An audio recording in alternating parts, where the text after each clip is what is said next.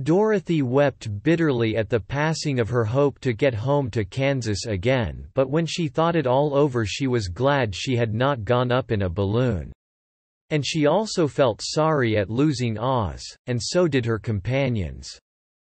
Dorothy wept bitterly at the passing of her hope to get home to Kansas again, but when she thought it all over she was glad she had not gone up in a balloon. And she also felt sorry at losing Oz, and so did her companions. Dorothy wept bitterly at the passing of her hope to get home to Kansas again, but when she thought it all over she was glad she had not gone up in a balloon. And she also felt sorry at losing Oz, and so did her companions. The Tin Woodman came to her and said, "Truly I should be ungrateful if I failed to mourn for the man who gave me my lovely heart.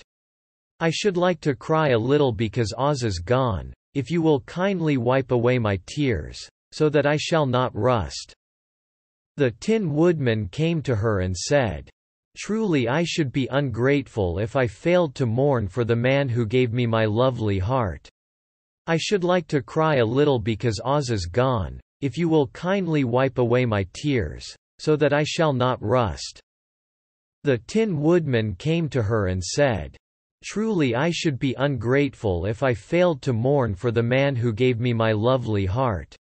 I should like to cry a little because Oz is gone, if you will kindly wipe away my tears, so that I shall not rust." "With pleasure," she answered, and brought a towel at once. Then the Tin Woodman wept for several minutes, and she watched the tears carefully and wiped them away with the towel. When he had finished, he thanked her kindly and oiled himself thoroughly with his jeweled oil can, to guard against mishap. "With pleasure," she answered, and brought a towel at once. Then the Tin Woodman wept for several minutes, and she watched the tears carefully and wiped them away with the towel. When he had finished, he thanked her kindly and oiled himself thoroughly with his jeweled oil can, to guard against mishap. "With pleasure," she answered, and brought a towel at once. Then the Tin Woodman wept for several minutes, and she watched the tears carefully and wiped them away with the towel. When he had finished, he thanked her kindly and oiled himself thoroughly with his jeweled oil can, to guard against mishap. The Scarecrow was now the ruler of the Emerald City, and although he was not a wizard the people were proud of him. For, they said, there is not another city in all the world that is ruled by a stuffed man. And, so far as they knew, they were quite right. The Scarecrow was now the ruler of the Emerald City, and although he was not a wizard the people were proud of him. For, they said, there is not another city in all the world that is ruled by a stuffed man. And, so far as they knew, they were quite right. The Scarecrow was now the ruler of the Emerald City, and although he was not a wizard the people were proud of him. For, they said, there is not another city in all the world that is ruled by a stuffed man. And, so far as they knew, they were quite right. The morning after the balloon had gone up with Oz, the four travelers met in the throne room and talked matters over. The Scarecrow sat in the big throne and the others stood respectfully before him. The morning after the balloon had gone up with Oz, the four travelers met in the throne room and talked matters over. The Scarecrow sat in the big throne and the others stood respectfully before him. The morning after the balloon had gone up with Oz, the four travelers met in the throne room and talked matters over. The Scarecrow sat in the big throne and the others stood respectfully before him. "We are not so unlucky," said the new ruler, "for this palace and the Emerald City belong to us, and we can do just as we please. When I remember that a short time ago I was up on a pole in a farmer's cornfield, and that now I am the ruler of this beautiful city, I am quite satisfied with my lot." "We are not so unlucky," said the new ruler, "for this palace and the Emerald City belong to us, and we can do just as we please. When I remember that a short time ago I was up on a pole in a farmer's cornfield. And that now I am the ruler of this beautiful city, I am quite satisfied with my lot. We are not so unlucky, said the new ruler, for this palace and the Emerald City belong to us, and we can do just as we please. When I remember that a short time ago I was up on a pole in a farmer's cornfield. And that now I am the ruler of this beautiful city, I am quite satisfied with my lot. I also, said the Tin Woodman, am well pleased with my new heart and, really, that was the only thing I wished in all the world. For my part, I am content in knowing I am as brave as any beast that ever lived, if not braver, said the Lion modestly. I also, said the Tin Woodman, am well pleased with my new heart and, really, that was the only thing I wished in all the world. For my part, I am content in knowing I am as brave as any beast that ever lived, if not braver, said the Lion modestly. I also, said the Tin Woodman, am well pleased with my new heart and, really, that was the only thing I wished in all the world. For my part, I am content in knowing I am as brave as any beast that ever lived, if not braver, said the Lion modestly. If Dorothy would only be contented to live in the Emerald City, continued the Scarecrow, we might all be happy together. But I don't want to live here, cried Dorothy. I want to go to Kansas, and live with Aunt Em and Uncle Henry. If Dorothy would only be contented to live in the Emerald City, continued the Scarecrow, we might all be happy together. But I don't want to live here, cried Dorothy. I want to go to Kansas, and live with Aunt Em and Uncle Henry. If Dorothy would only be contented to live in the Emerald City, continued the Scarecrow, we might all be happy together. But I don't want to live here, cried Dorothy. I want to go to Kansas, and live with Aunt Em and Uncle Henry. Well, then, what can be done? Inquired the Woodman. The Scarecrow decided to think, and he thought so hard that the pins and needles began to stick out of his brains. Finally he said, "Why not call the winged monkeys, and ask them to carry you over the desert?" Well, then, what can be done? Inquired the Woodman. The Scarecrow decided to think, and he thought so hard that the pins and needles began to stick out of his brains. Finally he said, "Why not call the winged monkeys, and ask them to carry you over the desert?" Well, then, what can be done? Inquired the Woodman. The Scarecrow decided to think, and he thought so hard that the pins and needles began to stick out of his brains. Finally he said, "Why not call the winged monkeys, and ask them to carry you over the desert?" "I never thought of that," said Dorothy joyfully. "It's just the thing. I'll go at once for the golden cap." When she brought it into the throne room she spoke the magic words, and soon the band of winged monkeys flew in through the open window and stood beside her. "I never thought of that," said Dorothy joyfully. "It's just the thing. I'll go at once for the golden cap." When she brought it into the throne room she spoke the magic words, and soon the band of winged monkeys flew in through the open window and stood beside her. "I never thought of that," said Dorothy joyfully. "It's just the thing. I'll go at once for the golden cap." When she brought it into the throne room she spoke the magic words, and soon the band of winged monkeys flew in through the open window and stood beside her. "This is the second time you have called us," said the Monkey King, bowing before the little girl. "What do you wish?" "I want you to fly with me to Kansas," said Dorothy. But the Monkey King shook his head. "This is the second time you have called us," said the Monkey King, bowing before the little girl. "What do you wish?" "I want you to fly with me to Kansas," said Dorothy. But the Monkey King shook his head. "This is the second time you have called us," said the Monkey King, bowing before the little girl. "What do you wish?" "I want you to fly with me to Kansas," said Dorothy. But the Monkey King shook his head. "That cannot be done," he said. "We belong to this country alone, and cannot leave it. There has never been a winged monkey in Kansas yet, and I suppose there never will be, for they don't belong there. We shall be glad to serve you in any way in our power, but we cannot cross the desert. Goodbye." "That cannot be done," he said. "We belong to this country alone, and cannot leave it. There has never been a winged monkey in Kansas yet, and I suppose there never will be, for they don't belong there. We shall be glad to serve you in any way in our power, but we cannot cross the desert. Goodbye." "That cannot be done," he said. "We belong to this country alone, and cannot leave it.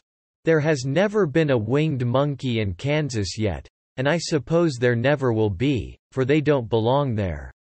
We shall be glad to serve you in any way in our power, but we cannot cross the desert. Goodbye."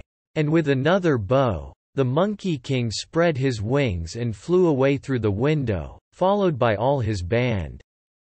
Dorothy was ready to cry with disappointment. "I have wasted the charm of the golden cap to no purpose," she said, "for the winged monkeys cannot help me."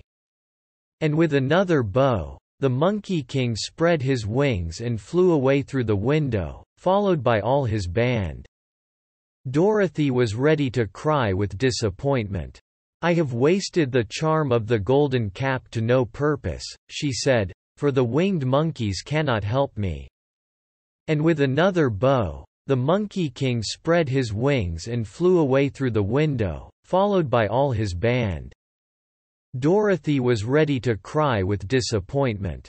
"I have wasted the charm of the golden cap to no purpose," she said, "for the winged monkeys cannot help me." "It is certainly too bad," said the tender-hearted woodman. The Scarecrow was thinking again, and his head bulged out so horribly that Dorothy feared it would burst. "Let us call in the soldier with the green whiskers," he said, "and ask his advice." So the soldier was summoned and entered the throne room timidly, for while Oz was alive he never was allowed to come farther than the door. "It is certainly too bad," said the tender-hearted woodman. The Scarecrow was thinking again, and his head bulged out so horribly that Dorothy feared it would burst. "Let us call in the soldier with the green whiskers," he said, "and ask his advice." So the soldier was summoned and entered the throne room timidly, for while Oz was alive he never was allowed to come farther than the door. "It is certainly too bad," said the tender-hearted woodman. The Scarecrow was thinking again, and his head bulged out so horribly that Dorothy feared it would burst. "Let us call in the soldier with the green whiskers," he said, "and ask his advice." So the soldier was summoned and entered the throne room timidly, for while Oz was alive he never was allowed to come farther than the door. "This little girl," said the Scarecrow to the soldier, "wishes to cross the desert. How can she do so?" "I cannot tell," answered the soldier, "for nobody has ever crossed the desert, unless it is Oz himself." "Is there no one who can help me?" asked Dorothy earnestly. "This little girl," said the Scarecrow to the soldier, "wishes to cross the desert. How can she do so?" "I cannot tell," answered the soldier, "for nobody has ever crossed the desert, unless it is Oz himself." "Is there no one who can help me?" asked Dorothy earnestly. "This little girl," said the Scarecrow to the soldier, "wishes to cross the desert. How can she do so?" "I cannot tell," answered the soldier, "for nobody has ever crossed the desert, unless it is Oz himself." "Is there no one who can help me?" asked Dorothy earnestly. "Glinda might," he suggested. "Who is Glinda?" inquired the Scarecrow. "The Witch of the South. She is the most powerful of all the witches, and rules over the Quadlings. Besides, Her castle stands on the edge of the desert, so she may know a way to cross it. Glinda is a good witch, isn't she? Asked the child. Glinda might, he suggested. Who is Glinda? Inquired the Scarecrow. The Witch of the South. She is the most powerful of all the witches, and rules over the Quadlings. Besides, her castle stands on the edge of the desert, so she may know a way to cross it. Glinda is a good witch, isn't she? Asked the child. Glinda might, he suggested. Who is Glinda? Inquired the Scarecrow. The Witch of the South. She is the most powerful of all the witches, and rules over the Quadlings. Besides, her castle stands on the edge of the desert, so she may know a way to cross it. Glinda is a good witch, isn't she? Asked the child. The Quadlings think she is good, said the soldier, and she is kind to everyone. I have heard that Glinda is a beautiful woman, who knows how to keep young in spite of the many years she has lived. How can I get to her castle? Asked Dorothy. The Quadlings think she is good, said the soldier, and she is kind to everyone. I have heard that Glinda is a beautiful woman, who knows how to keep young in spite of the many years she has lived. How can I get to her castle? Asked Dorothy. The Quadlings think she is good, said the soldier, and she is kind to everyone. I have heard that Glinda is a beautiful woman, who knows how to keep young in spite of the many years she has lived. How can I get to her castle? Asked Dorothy. The road is straight to the south, he answered, but it is said to be full of dangers to travelers. There are wild beasts in the woods, and a race of queer men who do not like strangers to cross their country. For this reason none of the Quadlings ever come to the Emerald City. The road is straight to the south, he answered, but it is said to be full of dangers to travelers. There are wild beasts in the woods, and a race of queer men who do not like strangers to cross their country. For this reason none of the Quadlings ever come to the Emerald City. The road is straight to the south, he answered, but it is said to be full of dangers to travelers. There are wild beasts in the woods, and a race of queer men who do not like strangers to cross their country. For this reason none of the Quadlings ever come to the Emerald City. The soldier then left them and the Scarecrow said, "It seems, in spite of dangers, that the best thing Dorothy can do is to travel to the land of the south and ask Glinda to help her. For, of course, if Dorothy stays here she will never get back to Kansas." "You must have been thinking again," remarked the Tin Woodman. The soldier then left them and the Scarecrow said, "It seems, in spite of dangers, that the best thing Dorothy can do is to travel to the land of the south and ask Glinda to help her. For, of course, if Dorothy stays here she will never get back to Kansas." "You must have been thinking again," remarked the Tin Woodman. The soldier then left them and the Scarecrow said, "It seems, in spite of dangers, that the best thing Dorothy can do is to travel to the land of the south and ask Glinda to help her. For, of course, if Dorothy stays here she will never get back to Kansas." "You must have been thinking again," remarked the Tin Woodman. "I have," said the Scarecrow. "I shall go with Dorothy," declared the Lion, "for I am tired of your city and long for the woods and the country again. I am really a wild beast, you know. Besides, Dorothy will need someone to protect her." "That is true," agreed the Woodman. "My axe may be of service to her, so I also will go with her to the land of the south." "I have," said the Scarecrow. "I shall go with Dorothy," declared the Lion, "for I am tired of your city and long for the woods and the country again. I am really a wild beast, you know. Besides, Dorothy will need someone to protect her." "That is true," agreed the Woodman. My axe may be of service to her, so I also will go with her to the land of the south." "I have," said the Scarecrow. "I shall go with Dorothy," declared the Lion, "for I am tired of your city and long for the woods and the country again. I am really a wild beast, you know. Besides, Dorothy will need someone to protect her." "That is true," agreed the Woodman. "My axe may be of service to her, so I also will go with her to the land of the south." "When shall we start?" asked the Scarecrow. "Are you going?" they asked, in surprise. "Certainly. If it wasn't for Dorothy, I should never have had brains. She lifted me from the pole in the cornfield and brought me to the Emerald City. So my good luck is all due to her, and I shall never leave her until she starts back to Kansas for good and all." "When shall we start?" asked the Scarecrow. "Are you going?" they asked, in surprise. "Certainly. If it wasn't for Dorothy, I should never have had brains. She lifted me from the pole in the cornfield and brought me to the Emerald City. So my good luck is all due to her, and I shall never leave her until she starts back to Kansas for good and all." "When shall we start?" asked the Scarecrow. "Are you going?" they asked, in surprise. "Certainly. If it wasn't for Dorothy, I should never have had brains.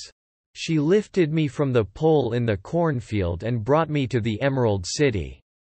So my good luck is all due to her, and I shall never leave her until she starts back to Kansas for good and all." "Thank you," said Dorothy gratefully. "You are all very kind to me. But I should like to start as soon as possible."